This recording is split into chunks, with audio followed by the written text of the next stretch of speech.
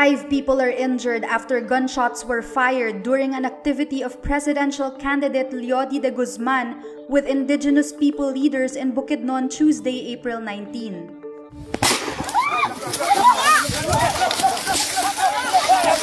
De Guzman is in Barangay Butong in Quezon, Bukidnon, with Partido Lakas ng Masa senatorial bets Roy Cabonegro and David De Angelo to amplify the Manobo-Pulangyon tribe's land-grabbing complaint.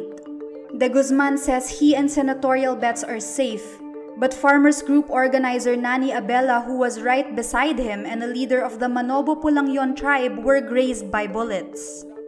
In a tweet, Laban ng Masa spokesperson Leomar Doctolero shows a photo of the two injured and says, "Kanani is fine."